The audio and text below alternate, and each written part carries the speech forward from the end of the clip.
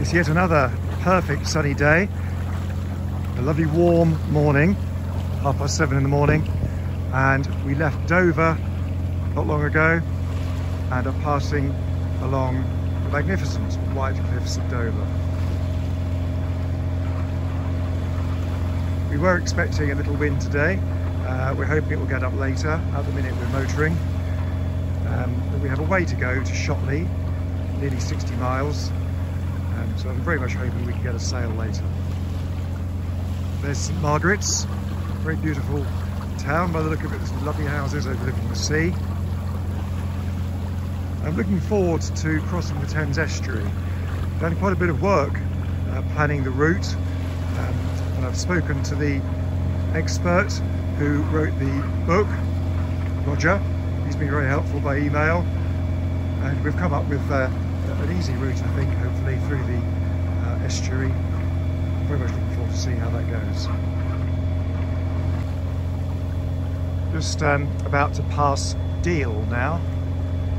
There's Deal with its little pier, and then in the distance the land curves round to starboard, to the right, and the white area there, that's the port of Ramsgate. We'll be passing that, heading more or less north into the Thames Estuary. We've passed Ramsgate, which is just at the end of that chalk cliff there.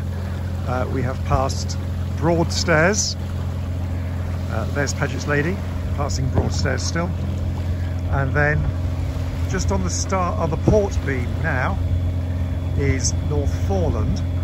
And North Foreland is important for us because North Foreland is officially the easternmost point of the English Channel. So we can now say that, having passed Land's End and now passing North Foreland, we have completed our navigation of the English Channel.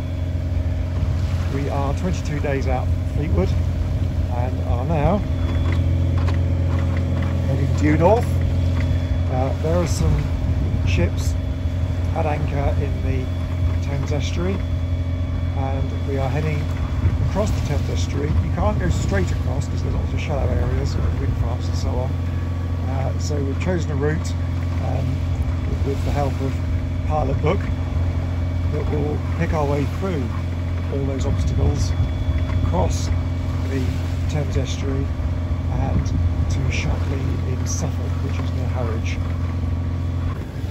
Leaving the south coast of England behind us now, and in the Thames Estuary, there's quite a number of anchored ships here off the coast. They'll be awaiting orders, presumably. We checked with AIS that they were actually anchored at the Cape St. In the distance there is the London Array wind farm, and we're passing just through the easternmost part of that, so I'll take some footage then if I can when we're there.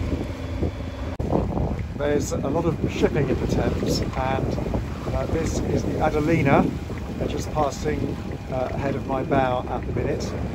The great thing about having the AIS system is you know how far ahead a boat is going to pass, or a ship is going to pass. And it tells you really whether you need to take boarding action on this occasion. We just slow down a little bit, and the Adelina is this is shoaling just in the distance. Roger, we did speak to her a short while ago, given an ETA of approximately 15 minutes.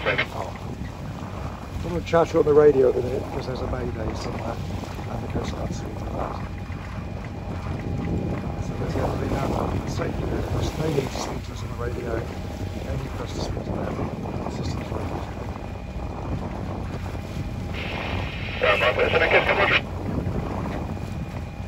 We're now entering the London Array wind farm, at one point the largest in the world. It was surpassed in 2018 by the Walney extension, which is up near our home port of Fleetwood, but there are some even larger ones now. There's the red and white safe water buoy we've been heading towards, and there are two more that will take us safely through the wind farm and out the other side.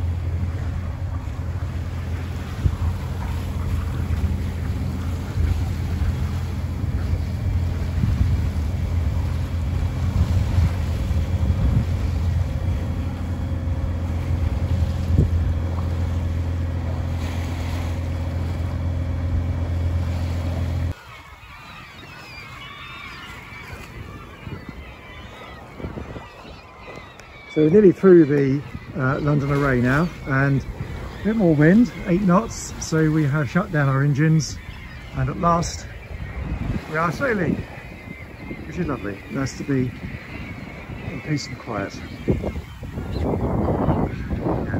There's the substation, and looking back on the turbines.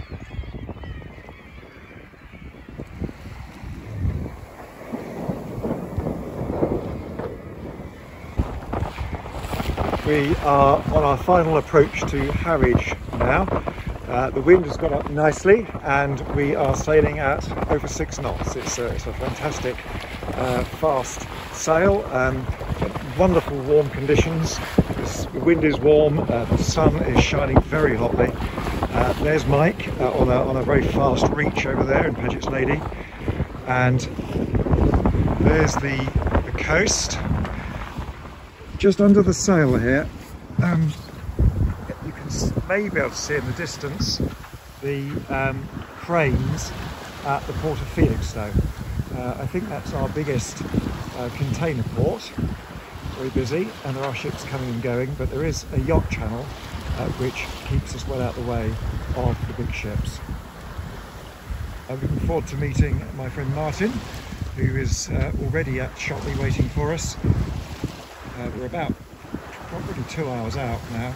Might be a bit less given that we're going so well. Note the colour of the sea. We've been used to crystal clear blue sea on the south coast, but this is now brown, and I think it's looks even more silty than the Fleetwood brown water. So that's not quite such a joy as the south coast. Nevertheless, it's a great sail, really enjoying it. Looking forward to getting into Shotley and then planning our trip for tomorrow. Entering Felixstowe now, and might be difficult to hear because of the wind, so I won't talk too much. Great big ships over there. This is Britain's biggest container port. We're still sailing for a fantastic sail for about 4 hours now, and we're entering the river here. We're supposed to keep outside of the shipping channel because we're a small yacht. So the small yacht channel is to the port of the port hand buoys. So we need to sail the wrong side of them. That's the instruction here. And then we're going to go up the river a little bit to Shotley. More cranes straight ahead. Harwich on the left bank and Felixstowe docks on the right bank.